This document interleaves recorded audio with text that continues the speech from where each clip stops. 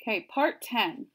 This week we are focusing on the changes in Leigh from the beginning of his story till now, past the turning point. And we're going to hear from Mr. Fridley today. So I want you to think carefully about what is Mr. Fridley's role in the changes in Leigh. Tuesday, February 6th. Today I felt so tired I didn't have to try to walk slow on the way to school. I just naturally did. Mr. Fridley had already raised the flags when I got there. The California bear was right side up, so maybe Mr. Fridley didn't need my help after all. I just threw my lunch down on the floor and didn't care if anybody stole any of it. By lunchtime, I was hungry again, and when I found my little cheesecake missing, I was mad all over again. I'm going to get whoever steals my lunch. Then he'll be sorry. I'll really fix him. Or maybe it's a her. Either way, I'm going to get even. I tried to start a story for young writers, and I got as far as the title, which says, Ways to Catch a Lunch Bag Thief. A mousetrap in the bag was all I could think of, and anyway, my title sounded too much like Mr. Henshaw's book.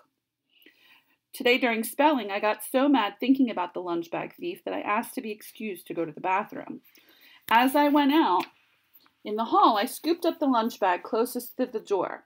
I was about to drop kick it down the hall when I felt a hand on my shoulder. And there was Mr. Fridley. What do you think you're doing? He asked, and all this time, he wasn't being funny at all. Go ahead and tell the principal, I said, see if I care. Maybe you don't, he said, but I do. That surprised me. Then Mr. Fridley said, I don't want to see a boy like you get into trouble, and that's where you're headed. I don't have any friends in this rotten school. I don't know why I said that. I guess I felt like I had to say something. Who wants to be friends with someone who scowls all the time? Asked Mr. Fridley.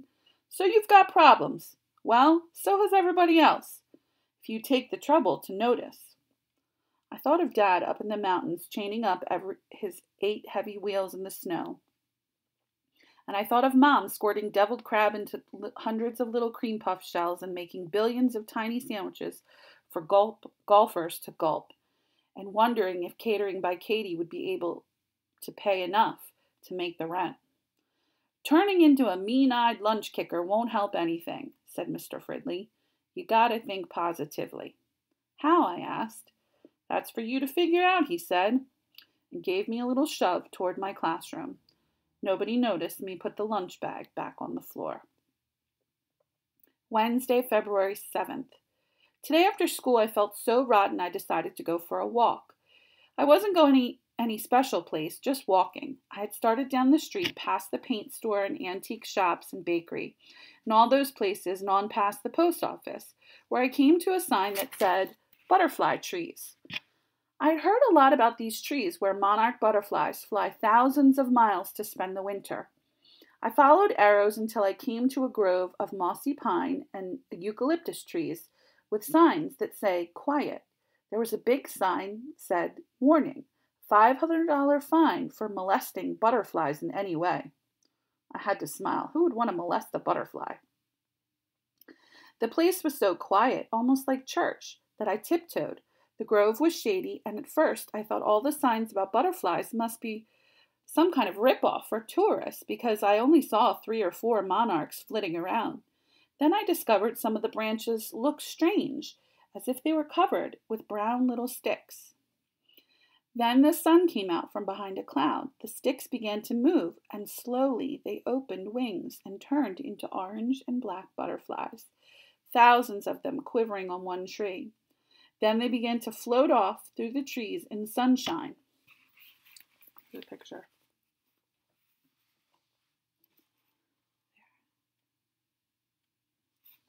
I wonder what those butterflies represent. Maybe a metaphor for something? Those clouds of butterflies were so beautiful I felt good all over, and just stood there watching them until the fog began to roll in, and the butterflies came back and turned into brown sticks again. They made me think of a story Mom used to read about Cinderella returning from the ball. I felt so good I ran all the way home, and while I was running, I had an idea for my story. I also noticed that some of the shops had metal boxes that said alarm system up near their roof. So does the gas station next door. I wonder what's in those boxes. Thursday, February 8th. Today when I came home from school, I leaned over the fence and yelled at the man who works in the gas station. Hey, Chuck, what's in that box that says alarm system on the side of the station? I know his name is Chuck because it says so on his uniform. Batteries, Chuck told me. Batteries and a bell. Batteries are something to think about. I started another story which I hope will get printed in the Young Writer's Yearbook. I think I will call it The 10-Foot Wax Man. All the boys in my class are writing weird stories full of monsters, lasers, and creatures from outer space. Girls seem to be writing mostly poems and stories about horses. In the middle of working on my story, I had a bright idea. If I took my lunch in a black lunchbox, kind of like men carry, and got some batteries, maybe I could rig up a burglar alarm. Friday, February 9th. Today I got a letter from Dad, postmarked Albuquerque, New Mexico. At least I thought it was a letter, but I tore it open. I found a $20 bill and a paper napkin.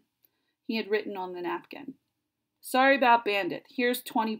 Go buy yourself an ice cream cone, Dad.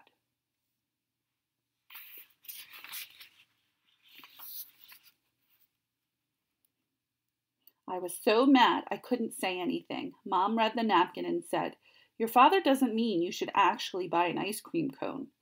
Then why did he write it? I asked. That's his way of trying to say he's really sorry about Bandit. He's just not good at expressing feelings. Mom looked sad and said, Some men aren't, you know. What am I supposed to do with the $20? I asked. Not that we couldn't use it. Keep it, said Mom. It's yours. It will come in handy. When I asked if I had to write and thank Dad, Mom gave me a funny look and said, That's up to you. Tonight I worked hard on my story for young writers about the 10-foot wax man and decided to save the $20 towards a typewriter. When I get to be a real author, I will need a typewriter.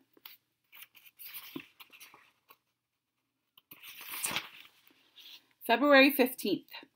Dear Mr. Henshaw, I haven't written to you in a long time because I know you are busy, but I need help with a story I'm trying to write for the Young Writer's Yearbook. I got started, but I don't know how to finish it. My story is about a man 10 feet tall who drives a big truck, the kind my dad drives.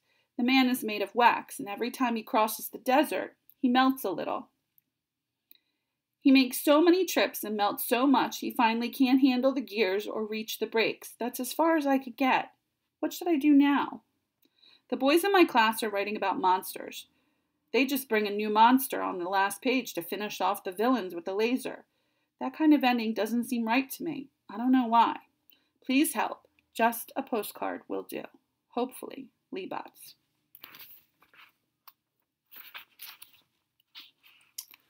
P.S. Until I started trying to write a story, I wrote in my diary almost every day. Thanks. February 28th. Dear Mr. Henshaw, thank you for answering my letter. I was surprised that you had trouble writing stories when you were my age. I think you are right. Maybe I'm not ready to write a story. I understand what you mean. Character in a story can solve a problem or change in some way. I can see that a wax man who melts until he's a puddle